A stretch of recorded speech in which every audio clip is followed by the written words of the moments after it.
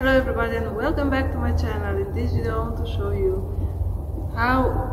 what are the difference between a normal wheelchair and a sport wheelchair. As you know, I'm playing tennis and I'm sitting now in my tennis wheelchair. So let me show you.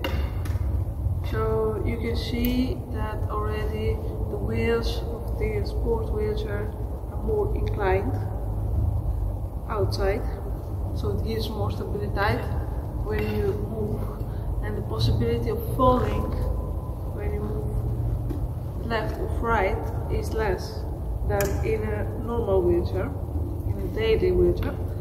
And besides, as you can see, I have here a band that will gonna keep my hopes, so when I move I'm more stable, and here also for my knees, so when I move, of course my legs are moving with me, but in this way I can do more the movements from my upper body, just for my arms, and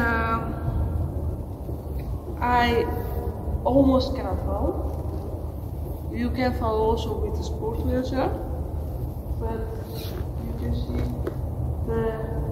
this is touching the ground, so you cannot. In a sport wheelchair you can also not practice wheelies, because you can't. And at the sport wheelchair you don't have brakes. So as you can see, I don't have brakes here. I cannot stop it, but here yes. And other difference is yeah, I think that's it. And yeah, with the daily wheelchair it is more instable. You can make it stable by putting the brakes, but of course the daily wheelchair is made to also be able to move from the wheelchair to another place faster than with the sport wheelchair.